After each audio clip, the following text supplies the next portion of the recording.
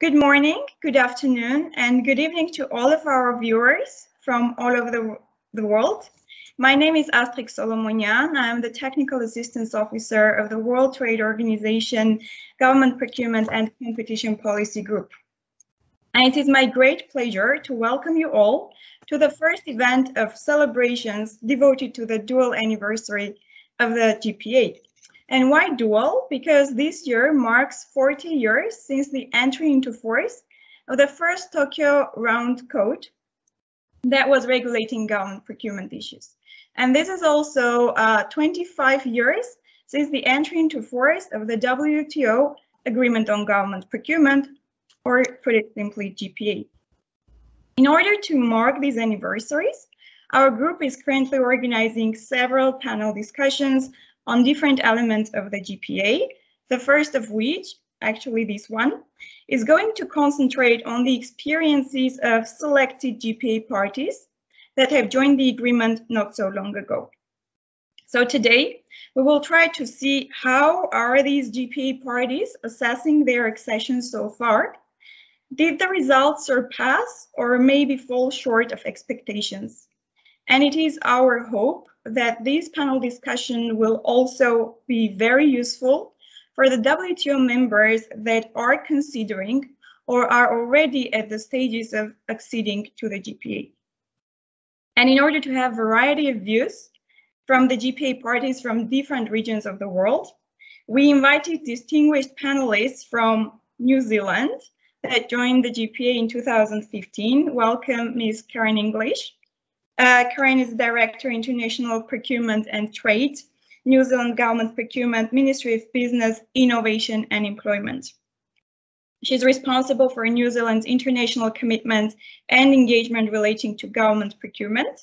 This includes leading on New Zealand's participation in the GPA, supporting the Ministry of Foreign Affairs and Trade with the negotiations of government procurement commitment in free trade agreements and cooperation activities, and ensuring that New Zealand's government procurement and practice continues to be strongly aligned with internationally recognized best practice. Our next panelist is from Chinese Taipei, that joined the GPA in 2009, Mr. Xian Yu Chen. He is a section chief of the Department of Planning, the Public Construction Commission of Chinese Taipei. He is a senior expert in government policies and the implementation of the GPA in Chinese Taipei. He was a member of the delegation of Chinese Taipei in the GPA renegotiations and often leads his delegation in participating in activities of the WTO Committee on Government Procurement. And our third panelist is from Ukraine that joined the GPA in 2016, Ms. Oksana Kamyanetska, who is currently occupying the position of Head of International Activities at the Public Procurement Department of the Ministry of Economy of Ukraine. She is responsible for advancing, approximating, and promoting the Ukrainian government procurement policy globally, including at the GPA. Her duties also include monitoring and supporting the implementation of Ukraine's obligations under the association agreement with the European Union and facilitating cooperation with other international stakeholders like the World Bank, European Commission, OECD, EBRD, Sigma, etc. So thank you to all of our panelists for joining in today and for your interest. Without any further ado, and in the interest of time, I would like to give the floor to you for very short opening remarks, essentially elaborating on the initial considerations that led you and your economies to accede to the GPA in the first place. So if I may suggest New Zealand to go first, followed by Chinese Taipei and Ukraine. Karen, thank you, you have the floor. Thank you, Ashtik, first for the introduction, and also thank you very much for the opportunity to share New Zealand's experience of accession to the GPA for this knowledge series. New Zealand, as you may know, has long been a supporter of the multilateral rules-based trading system, and for us, GPA membership has been a very positive experience overall. I'd like to start with perhaps some facts. New Zealand joined the WTO when it was created.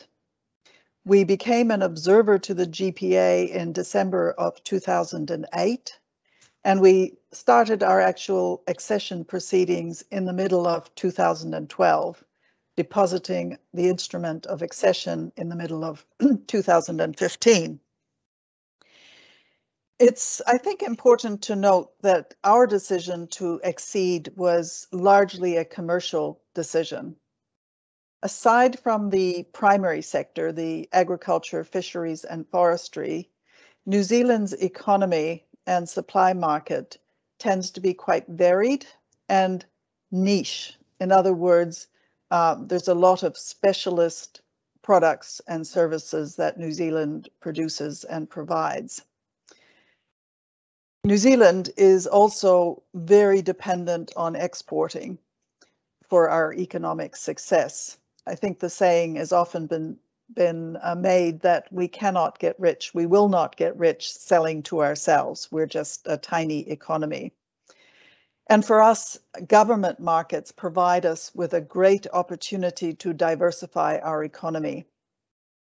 So with that by way of context, when we started our accession proceedings, we had very strong political support for progressing our accession to the GPA.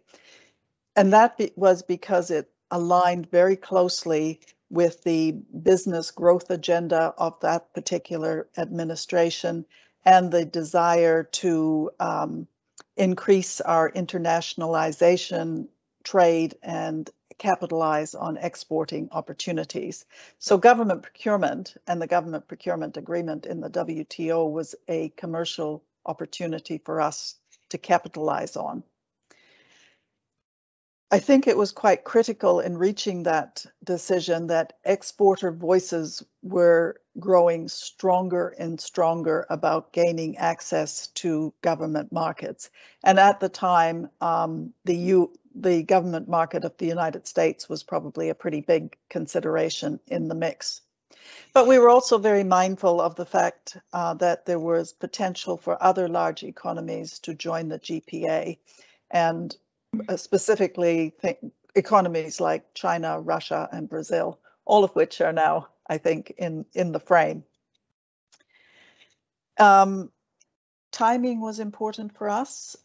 There was some period of time between when we became observers and when we actually launched accession proceedings, where we were simply waiting for the negotiation of the revised agreement to become complete. And as soon as that took place, we started the internal processes to commence accession proceedings. There's one other factor that I would like to talk about just very briefly, and that is the potential that we saw in respect of the evolution of the agreement. In other words, even though the revised agreement had just come into effect, going forward, we thought if we were a member, we would have a stronger say in how procurement evolved and how procurement practices and the trade impacts of those would evolve going forward, so that we would have a voice at the table as and when that happened. So overall, those are the things that featured for New Zealand in terms of coming to our decision to launch accession proceedings. And I'll leave it at that and turn it over to my learned colleagues. Thank you. Thank you so much, Karen, for sharing your experience. Mr. Shan Yu Chen, you have the floor, please. Thank you, moderator, and all the distinguished panelists. It's my great honor to have this chance to share our experience after the accession to the GPA. When applying for accession to the GPA, we committed to join the agreement on government procurement. In order to commit our accession promise, we submitted the initial offer of market access in March 1995. After several rounds of negotiation, we became the 41st member to the GPA on July 15, 2009, and mutually opened the government procurement market with the other GPA members. The main consideration that led us to initiate our accession to the GPA is to help our suppliers obtain procurement opportunities benefited from the accession to the GPA. Government procurement accounts for about 10 to 15% of the GDP of an economy on average. So it constitutes a significant market and an important aspect of international trade. The signing of the GPA secure the maximum advantage for our suppliers and opened up the government procurement market of other countries. It was estimated that other GPA members would open up market worth approximately 390 billion at that time to our suppliers. This is a huge figure and a dozen times larger than the scale of the market that we planned to commit under the GPA each year. Therefore, it's quite a huge market opportunity for us and for our suppliers. Furthermore, for the suppliers, for the long-term benefit of our government procurement, the participation of excellent foreign suppliers will encourage our suppliers to become more competitive and leverage domestic engineering, technical, and quality standards. So that's our main consideration. Thank you so much. And if we can now move to Ukraine, Oksana, can you please give us some considerations that Ukraine took into account when joining the GPA? Yes, thank you very much, Astrid, for invitation in this event, and I with pleasure to share with you today the positive experience of Ukraine and respective lessons learned. Despite the fact that the rules of accession to the WTO GPA are same for everyone, each country, how we can see, has its own specific experience and path. Ukraine has been official GPA observer country from 28 and had commenced the formal process to join the GPA in 2012 when the first offer was submitted.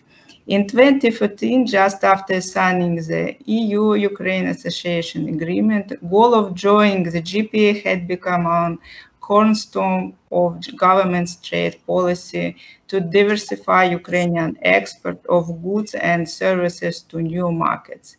Accession to this gold club was recognized as a priority of government of Ukraine's overall reform of its domestic public procurement system in order to ensure government procurement as cost effectively as possible.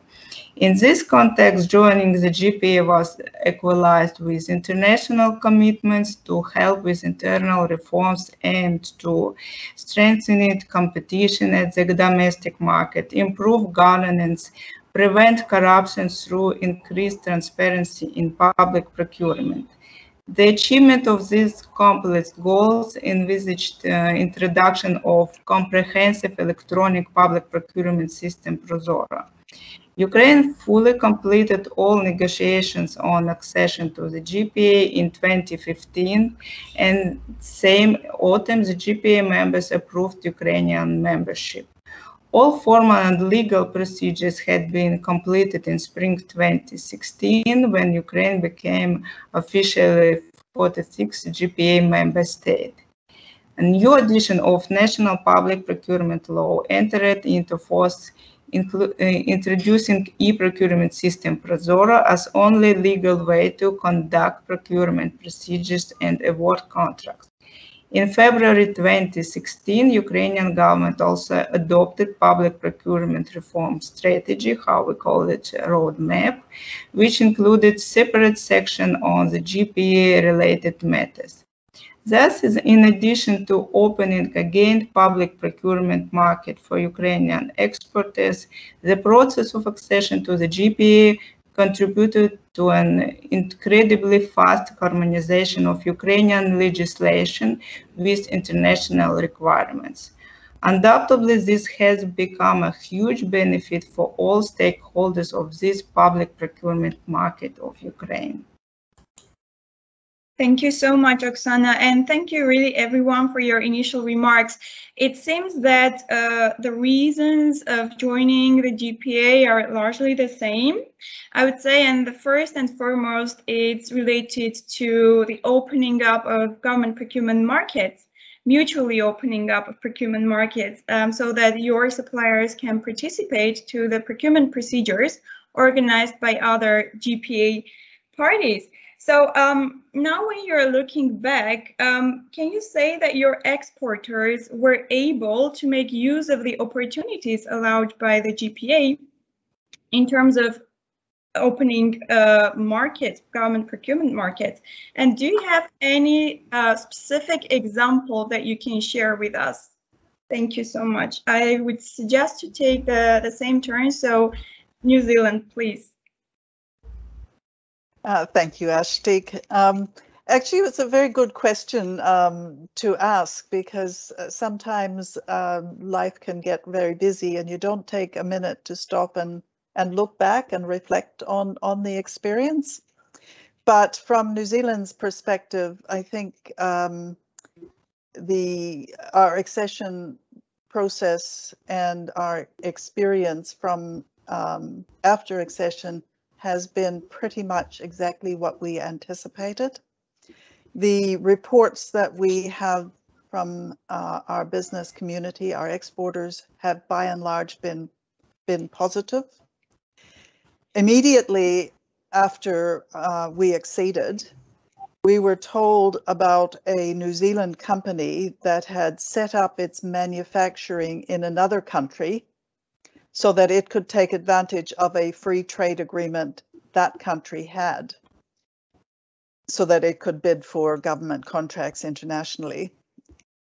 Once we joined the GPA, it moved its operations back to New Zealand, bringing jobs and profits back to our country. So this I point to as a very tangible and important success story, not just for New Zealand, but for the GPA. We've had some more recent reports that exports have grown, both in number and value, as a result of our GPA membership. And I remember at a very micro level, on one occasion, a situation where a company wanted to submit a bid to an opportunity, but was told by that contracting authority that they couldn't because they didn't have a trade agreement. And once we intervened and pointed to the fact that we were GPA members, the result was positive. They were then allowed to bid. Unfortunately, I don't know whether they won or not. But I think overall, our experience was that GPA membership has delivered benefits, the benefits that we were looking for. Thank you. Thank you so much. What about the experience from Chinese Taipei? Thank you. Yes, our suppliers are able to take advantage of the market access opportunities abroad that GPA accession has provided with. For example, we won some research and medical consultation cases in the USA. Because most our suppliers are small and medium enterprises, so they claim that they may face some challenges like information collection, unfamiliarity of domestic laws or regulations. Therefore, we established a platform to support our suppliers, providing relevant resources and coaching suppliers to actively strive for business opportunities in order to enhance their competitiveness. So that's our example. Thank you so much. And Ukraine, what can you tell us about your experience? Thank you, Ashlik. I can answer that definitely yes. Expanding the opportunities for Ukrainian exporters to enter international markets can be envisaged as a main goal of Ukrainian accession to the WTO GPA. This is an enormous achievement for Ukraine, and we are elated that Ukrainian producers have received such opportunity. However, the issue faced by Ukrainian companies in the government procurement markets of the GPA parties are currently solved through several institutions and tools specially created in Ukrainian for this purpose. And I'm happy to share with you these particular positive lessons. Firstly, establishment and successful functioning of the Export Promotion Office, whose activities are focused on supporting Ukrainian exporters in entering foreign markets. The strategic goal of this institution is to help Ukrainian businesses to become successful in foreign markets by developing the export competencies of Ukrainian businesses, by promoting Ukrainian goals and services abroad, and by ensuring partnership and cooperation between Ukrainian and foreign businesses. One of the areas of its activities is to support the participation of Ukrainian companies in foreign tenders. This assistance is provided by informational and analytical support of potential bidders, guidelines and recommendations for both Ukrainian suppliers for foreign tenders and for foreign suppliers in Ukrainian tenders. Another is additional search for tenders for companies in certain markets and solving individual issues faced by Ukrainian bidders in foreign markets. Also, it's a trainings opportunities, including references to webinars. The advantage of this organization is also the possibility of comprehensive support of potential Ukrainian participants by solving related issues such as certification, customs duties, the possibility of participation in international exhibition, and so far. Another body, the Export Credit Agency, provides insurance, reinsurance, and of export credits, foreign trade agreements of Ukrainian exporters, investments for Ukraine, letters of credit, contractual bank guarantees to ensure reimbursement in case of non-fulfillment by Ukrainian exporter or obligation under loans, foreign buyers' obligations under foreign agreements. In addition to that activities, the Export Credit Agency provides securitization guarantees to creditor banks to reimburse the refinancing of export credits insurance by the Export Credit Agency, counter guarantees to Ukrainian exporters, banks, and tender guarantees. It should be noted that during second half of 2020, with the support of the European Bank of Forex Instruction and Development, a communication platform GPA in UA was created and integrated with Ukrainian e-procurement system Prozoro. It's a really functioning permanent tool that improves the capacity of Ukrainian businesses and serving as information points for foreign supplies in Ukraine. The purpose of this tool is also to increase the awareness of Ukrainian companies that use the Prozoro portal about the opportunities for entering the government procurement markets of the GPA members. Also, I'm ready to share with you some of the best practice, best examples of Ukrainians' participation in foreign bids. For example, the Ukrainian company Intellica Consulting won a tender for the supply of data management services to Denmark for the Ministry of Foreign Affairs as the most economically advantageous tenders. They were priced 30% and quality 70%. The estimated total volume was 1,400,000 euro of these tenders. Next successful case, the Ukrainian company MIG won a Norwegian tender for the supply of occupational clothing, special workwear, and accessories for the police.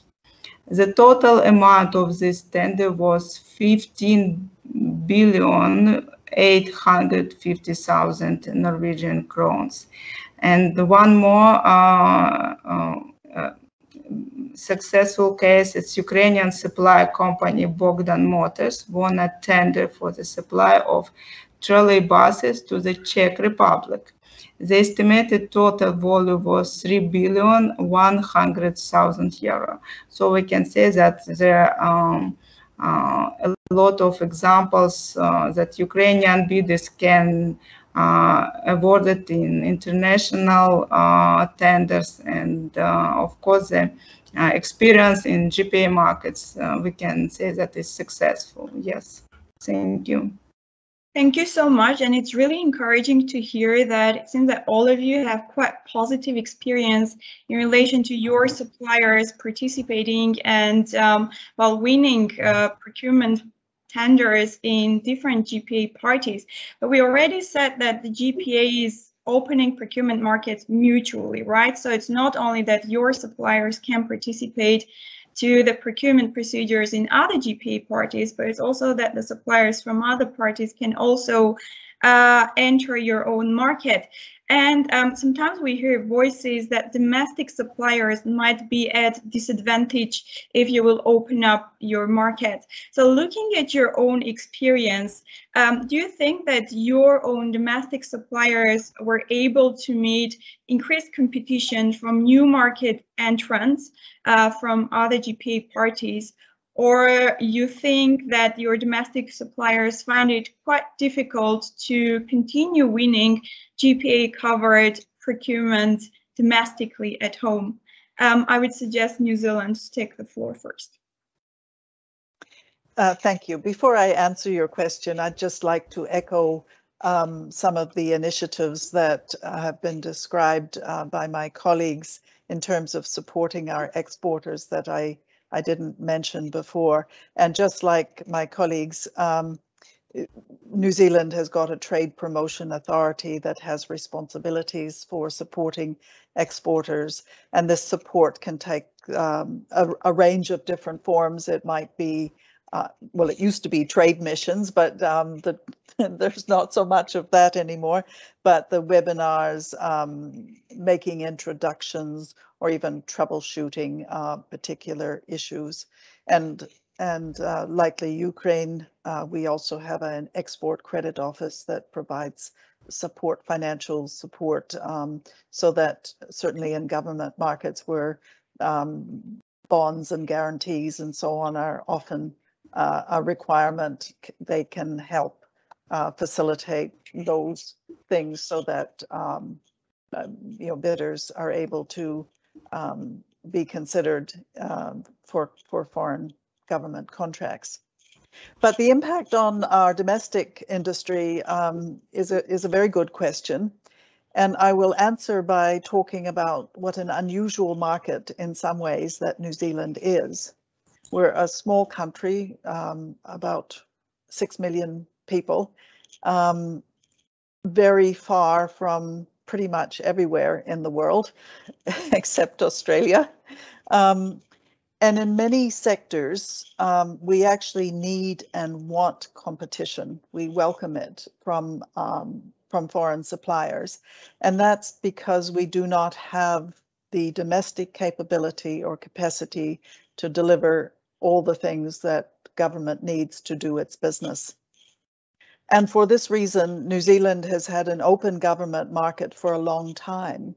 In other words, we've operated on a non-discriminatory basis. We don't discriminate on the basis of country of origin. Even before we joined the GPA, contracts have been awarded on the basis of the merit of the bid, the quality of the bid. So in that respect, opening our market to GPA competition really didn't have any discernible impact on domestic suppliers, because this was already the case even before we joined the GPA. That's not to say we don't still get criticisms when contracts are awarded to suppliers overseas, and that's something that happens even though we openly welcome the competition. On top of that, New Zealand has focused on value for money, the best combination, as Oksana described, of quality, delivery, and price for quite some time. So again, this was no change for New Zealand domestic suppliers. And our training programs have focused on upskilling agencies, contracting authorities to conduct their procurement in a robust, using good procurement practices. And we try to support domestic suppliers and making it easier for them to do business with government by standardizing procurement documents and simplifying processes. And I don't think that's unusual. I think many countries, developed and developing, will do exactly that sort of thing. I think some of the things in the GPA, like requirements to debrief unsuccessful suppliers, has been a good way to build capability and competitiveness in our domestic suppliers. And I think we also use a wide range of practical resources that are available to suppliers on how to engage with government on procurement. And I think that stems from the fact that selling to government is different than selling to the private market.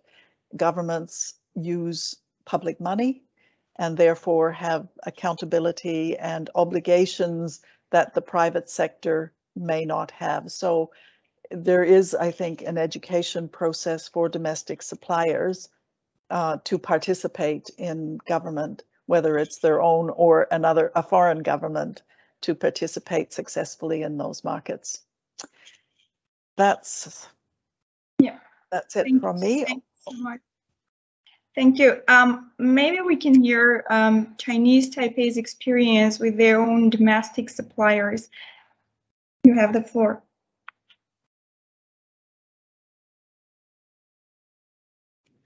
Thank you. I would like to share the fact of our situation. According to the statistics, before and after our accession to the GPA, there's no great difference on the percentage of contract value awarded to foreign suppliers. Since most of our domestic suppliers are small and medium enterprises, the GPA covered cases are with high value, originally cannot be provided by domestic suppliers. For example, like the power plant or railway system. Even if the GPA were not applied, the goods and services involved would still have been procured from foreign suppliers. On the other hand, the foreign supplier who won the big project would like to search domestic suppliers' cooperation. It stimulates technical exchange. That is our experience. Thank you so much. And moving to Ukraine, what is your experience? Thank you very much, Astrid. I totally agree with experience and opinion of my colleagues, and definitely for Ukrainian customers and therefore society and the state, from the point of view of the better use of taxpayers' money in general, increasing competition and therefore increasing quality and decreasing prices always will be beneficial. External competition stimulates domestic producers to constantly develop and become more efficient. And it's always beneficial for the state to achieve the principle of best value for money. On the other hand, there will always be certain discontent on the part of domestic producers who are not ready or for some reasons cannot raise ability of competitiveness. According to our experience, the only options is to, through constant competition between the and communication between the government and local businesses, identification of real problems of low level of competition, and jointly funding relevant solutions to tackle them. Today in Ukraine, a lot of work is being done to increase the level of professionalization of bidders and procuring entities, namely professional clarification, the legislative framework for public procurement, education, training, testing, feedback from the market and the stakeholders. In addition, following the best practices and trends, Ukraine has implemented the use of non-price criteria. Also, now we are actively on the development procurement in terms of the use of green non-price criteria, and that's our experience, and we understand that continuing to develop our competition, the competition of our company is necessary, even in GPA or not in GPA. If you would like to go and export, we have to develop. Thank you. Thank you so much, Ukraine. And I can see New Zealand has a hand up. Please, you can take the floor now. Thank you. I just wanted to add something on what others have said, and that is that while in New Zealand, while we have foreign competition and we have foreign suppliers that sometimes win the government contracts, there are often some of those spillover effects that others have mentioned, not just technology transfer, but things like some of the subcontracts, whether it's not necessarily a requirement in the procurement, but for a country that's very far away from other places, if there's a project like I think the power plant that was mentioned, it is often impractical, even for a multinational, to come with its entire workforce to deliver on the contract. So they may have won the contract, but they would nevertheless hire local people or award subcontracts to deliver on the main contract that they've won from government. So even though the New Zealand business has not won the big contract, it may still benefit from the contract through other mechanisms. So I just wanted the opportunity to add that to what my colleagues had said. Thank you. Thank you so much, and thank you all for sharing your quite positive experience with the GPA as a trade liberalization tool, as a market opening tool. But we are also talking about GPA as a good governance tool, as a set of international best practices. So if you're looking at your own experience, do you think that GPA helped your economies to achieve greater value for money or other targets related to good governance? And if this is the case, can you bring any specific examples? Karen, I know you just had the floor, but maybe you can go first as well. Thank you. I'm not trying to dominate the conversation, but sometimes I just like to share my thoughts when they come. On this question, I'd have to say that in New Zealand, we've operated, again, a domestic regime for quite a number of years where contract award decisions have been based on value for money. So GPA accession in and of itself has not been a major factor in achieving greater value for money. That said, I would note that the fundamental principles underpinning the GPA, open, non-discriminatory, competitive procurement, are what I call touchstones, which are key points that we come back to over and over again as we make and evolve our procurement policies and practices. So on that basis, there's certainly been value from the GPA that we draw into our domestic regime. I would also like to add that the evolution of government procurement policy and practice in New Zealand is continuous. So we continually look at and consider how to achieve greater value for money. Now we're talking about something we call public value. So it's not just about the goods and services, but the other outcomes that you can achieve through procurement. So this includes, and I think the Ukraine mentioned green procurement, but for us, it includes thinking about how to address through procurement some of the most challenging problems of our time. Things like climate change, technology disruption, and I count myself here, an aging workforce. You know, it won't be too long that we're all needing and looking to a different demographic profile worldwide. These are issues that we're just starting to discuss through the GPA work programs and the information sharing initiatives, and I certainly want to see more discussion of these really important issues around the world that aren't unique to any particular country or any particular GPA party. So I'll close with saying that when we joined the GPA, we made a commitment that we would participate actively in all of the activities. The bilateral engagement with our GPA colleagues, the work programs in the GPA, and the discussions that we have with exceeding economies on their procurement approaches and practices have all been very valuable for learning about the different ways of undertaking what I call GPA compliant procurement. Thank you.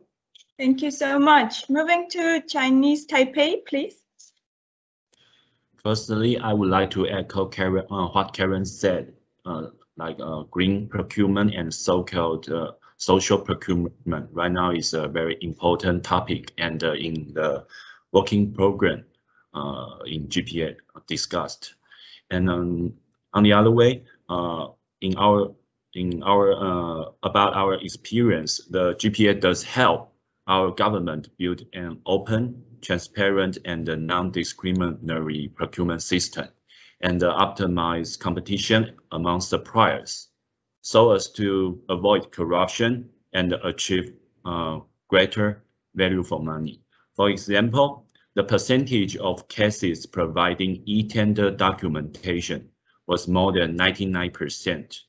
Suppliers may download e-tender documentation from our website. On average, each tender is downloaded by 4 suppliers. Furthermore, the proportion of using the open tendering procedure has maintained over 80% on average for at least recent 5 years. The other evidence, like according to the GPA, the lowest tender and the most advantaged tenders are both permissible counter awarding methods. We encourage entities conducting procurement should consider the characteristics of each case to choose an appropriate awarding method. No matter how a contract is awarded, the contract inspection and acceptance should be implemented faithfully. So the quality of project should not differ due to awarding method. So that is our experience to achieve greater value for money. Thank you so much. And last but definitely not least, Ukraine. Oksana, what can you say about this question? Thank you very much. And my reply goes maybe to previous response regarding question on increasing competition among GPA members. The increased level of competition directly multiply quality and helps price optimization, which means it's beneficial for customers. That is, in the case of public procurement, strongly beneficial for the whole population and state. Next important point is significant growth of export opportunities and therefore foreign currency income through foreign government procurement transactions. In addition, it also stimulates Ukrainian local manufacturers to improve the quality of their goods, respectfully to optimize and improve business processes. As for other benefits for the government, they are obvious. As I have already said, thanks to the integration processes into the international public procurement community, Ukraine brought its legislation in line with international requirements and best practices in precedental time frame. Also, I would like to echo my colleagues about some special, maybe some special benefits that Ukraine can see during the GPA memberships. It's within the framework of the GPA committee. There are currently 3 such work program, have said Karen, work program on collection and reporting of statistical data, work program on SMEs, and work program on sustainable procurement. This enables the GPA members to jointly discuss, share experiences, and seek solutions to the most pressing issues in these areas. The date within the framework of this work program, a huge amount of work has been done to collect the experience of the GPA parties. The last major achievement was the analysis of practices to support SMEs in procurement during COVID pandemic. Besides, the core idea of the GPA to remove trade barriers at global public procurement market should be implemented not only via unified legislative framework, but also via well-structured and organized system of statistical monitoring of procurement operations of countries covered by the GPA. The work program on statistics, for example, was established in part because the GPA parties recognize the importance of providing transparency both to procurement covered under the agreement and to the different methodologies in the collection of statistics. Since 2019, Ukraine has been leading the work in this work program, and now Ukrainian party with the GPA colleagues are moving forward with the work of this program in direction of study and generalization of different methodologies in statistics collection. It's important to know about each other more in terms of approach to data collection. Thank you so much, Ukraine, and thanks all of you really for very comprehensive and really interesting observations related to your own experience. But I think I already mentioned that one of the main ideas for our panel discussion is also to benefit the WTO members that are currently considering to join the GPA. So what do you think, what are the lessons learned from your side, and what advice can you give to the WTO members that are already maybe in the process or still deciding whether they want to join the GPA? New Zealand, what can you say in this regard? Thank you. I think this is probably one of the most difficult questions to answer because every country will have its own experience and its own considerations. I think everyone can tell from the comments that I've made so far today that New Zealand has certainly been very committed, firmly committed to the value of GPA membership, both for the commercial opportunities that are available and for informing procurement policy and practice and the engagement that we have with like-minded countries from around the world. If I were to reflect on our experience, I think key success factors for us included being very clear about the reasons for wanting to join and what we expected to get from it. I think preparing well for accession. In other words, before we made the decision to join, we spent some years being observers and closely looking at things like the minutes of meetings to see what was happening there. It wasn't practical to travel for a day's meeting to participate in the committee meetings, but we certainly kept a strong watching brief on that so that we were well prepared and not caught by surprise.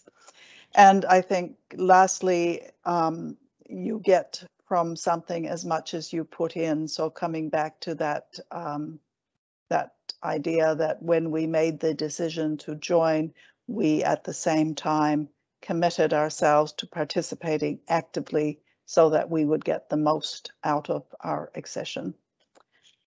Thank you. That's New Zealand's perspective. Thank you so much.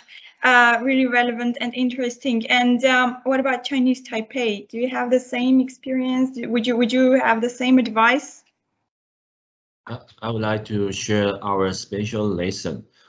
Based on our experience, the accession to the GPA has a positive influence on our negotiation for other international government procurement agreements.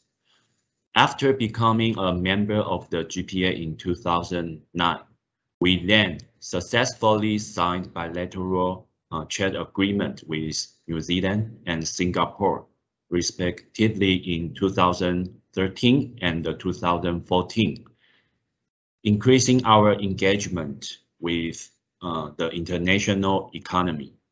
The accession is a stepping stone for us to connect the global market. Thank you. Thank you so much. And Ukraine, the lessons learned from your side. Thank you, Astrid. The experience of Ukraine's accession to the GPA is clearly positive. Expanding export opportunities always brings benefit to the economy. Moreover, gaining access to the closed market of countries with the most developed economies, the ability to compete in them and win tender. This is also a challenge, the need to constantly work on the competitiveness of goods and services, improving the mechanism of foreign economic activity, being trend of supplies demand. We can conclude that also joining this agreement requires certain efforts and actions. It undoubtedly brings significant and unique benefits for its members. The main advice that should probably be given is joining the GPA for the countries who would like to do it. This is a unique opportunity both from the point of view of bringing the internal rules of public procurement to international standards and opening up a huge market for your economic operators. Thank you. Thanks a lot. Thank you really for being available and for sharing your experience with a wider audience. And before giving you the floor for some really concise closing remarks, we received a question from the audience. And we are still living in the in pandemic, and it affects really different parts of our lives, including government procurement. So a colleague from Cameroon was wondering whether you think that the GPA has unduly constrained your flexibility to buy really urgently needed equipment, supplies, products, goods, and that are actually necessary to respond to these unprecedented times. So New Zealand, please. Thank you again. When COVID-19 hit the world, I think in some ways New Zealand thought we're very well prepared. We've had emergencies again and again in the nature of earthquakes. So in some ways, those earthquakes prepared us well for dealing with emergencies. And by that, I mean that we had well-developed policies and guidance on how to do emergency procurement, which is a recognized way of dealing with, it's recognized in the GPA that you can use different processes in emergency situations. So we exercised the flexibilities that are available under that provision in the GPA. And because we already had good, strong policy guidance on how to conduct procurement in emergency situations, I think we were reasonably well prepared for doing the same under COVID-19. Our guidance really didn't need any particular updating or change. It was fully aligned with what's allowed in the GPA and provided good information on how you can operate in those situations and still maintain integrity and get value for money, even though you haven't got the transparency that you would have from open competition. We're also very well aware that the GPA specifically provides for countries to take measures that are necessary to protect human health. And I think, if anything, COVID-19 is clearly a case where you can do what you need to do to protect the health of your population. So the simple, I guess, short answer to the question is that we certainly didn't feel constrained at all by being GPA members. Thank you so much. That's encouraging to hear. Chinese Taipei, please.